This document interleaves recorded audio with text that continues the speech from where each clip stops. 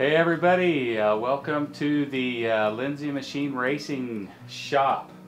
I'm a fanboy today. I've got my Lindsay Machine Racing shirt on and we actually are at the flow bench here getting ready for Davey to do his magic. And so basically the setup is we've got a table here with an adapter plate. We've got the Athena big bore cylinder here. It's been greased on the bottom to seal it up. And then we've got the head here that's been set up with a dial indicator so that he can place the head on the cylinder and change the amount of valve opening and look at the amount of valve flow or port flow that we have on the intake and the exhaust. So this is his busy time of season. He's super busy with Easter weekend.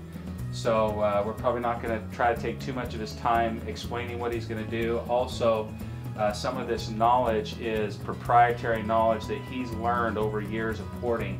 So we want to respect that, and he's not going to tell us what he's doing to the ports. He's just going to tell us what the outcome is. So hang tight, and we'll get started with a little flow bench and port work. So guys, what Davey's got going on here is he's creating out of clay a little, more or less a little kind of modeling to get rid of the sharp edge from the port, which will affect the flow. I forgot to get the boot. He prefers to have the boot, but in my hurriedness to get here I forgot it. So we're going to do this. This is how he did Katsumi's head, just with a little clay rounded edge around it. So when we start setting up the flow bench, you'll see that there's a flow bench plate, there's an adapter plate. On top of that we have the Athena big bore cylinder, and directly on top of that we have the cylinder head that is clamped down with the two clamps, and then there's a dial indicator on top that has an adapter that allows you to open up the intake valves or the exhaust valves depending on how it's connected to the head, in order to control the amount of valve lift while the flow bench is running the air, whether it be vacuum or air pressure. You push air out the exhaust port and you pull air in through the intake port, and there's a little valve that you can switch to change the direction of the airflow.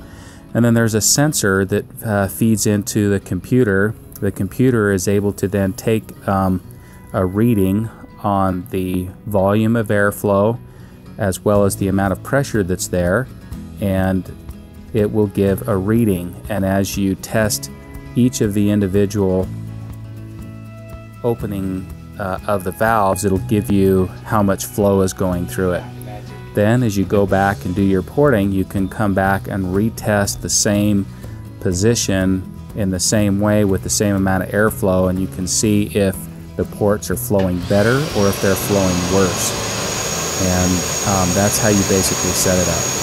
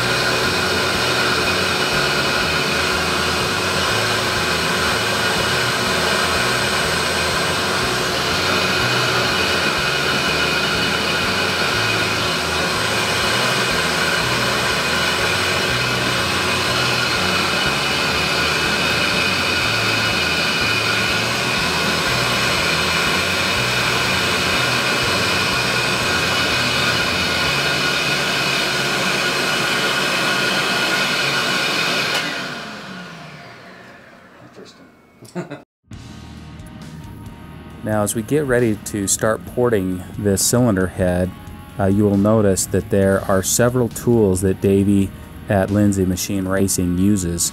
He will have either electronic or electric driven die grinders or air driven die grinders with long shafts onto a grinding wheel of some sort, or there's multiple different shapes and lengths to allow him to get into the port and make the changes that he wants to make. He's done this for such a long time and with so many different types of heads that he knows what a good shape of port should be. And the way he describes it to me is you want to get the maximum amount of port velocity, which is get the maximum amount of airflow with the smallest ports. And the shape of the port has a lot to do with it. So as he's going around and changing this head position and looking at it and grinding away here and grinding away there, we then go and clean the head, reassemble the whole thing, and it goes back on the flow bench so he can see how his changes with the porting have affected the flow. And in the end, he increased flow everywhere. It was amazing to me to see how much improvement over the stock head, even with a well-designed head to begin with.